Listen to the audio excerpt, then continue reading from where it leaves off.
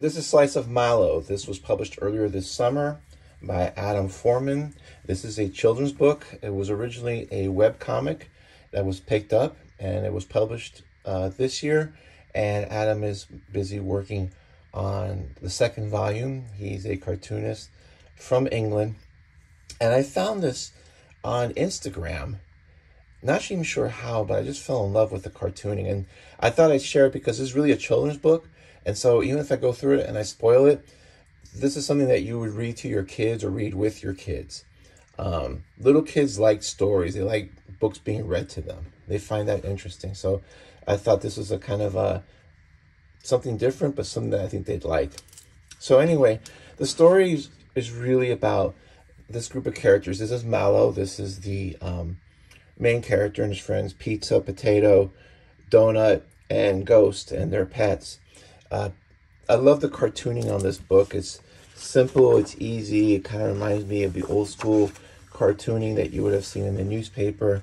A little, moderned up, but still just really fun, inviting work that is easily accessible. Love the colors. It's got a lot of bright colors, but isn't garish or too much on the senses. It just seems bright enough without being too much an assault in the eyes. But this is something that kids respond to as well. So there's 3 stories in this volume. The first story introduces the characters, and the story is that their pets are mysteriously vanishing. And so there's a note saying, "Hi, lonely, so I've taken your pets." And so what they do is they check the whole house out for the creepy basement. So they go down the creepy basement and they find there's a ghost there. And the pets are here and they're all in good shape and they're all having a little tea party. So, he's just lonely, didn't know how to stop being lonely. So that's why he took the pets. So they actually eventually, accept him. And, now he's hanging out with them. And what I find interesting is that in the greater context, although it's very subtle, this is a story about, it's hard for some kids to make friends. It's hard for some kids are shy. It's sometimes hard for them to be included in a group. And so I think everybody's gone through that at one point in their life.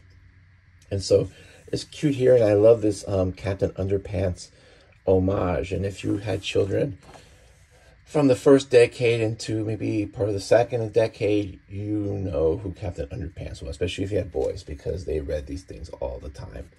The rest of the book details stories. There's a second one where Mallow goes into space and has a space adventure. And then the third one, he comes back from a space adventure and a time machine appears and future Mallow comes to see younger Mallow to kind of warn him about something.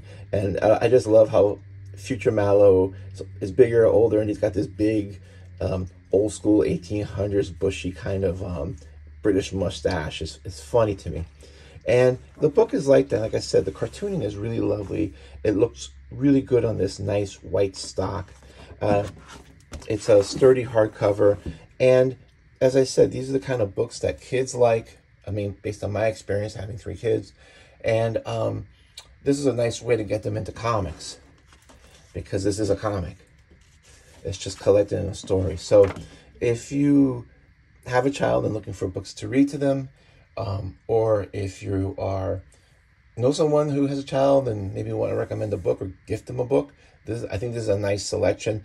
Even though the characters, I think they are all male. I don't know for sure. I think they would appeal to boys, definitely, and I think they would appeal to girls too, because I think the themes that are there are kind of universal. And like I said, this doesn't hit you heavy on the head with anything.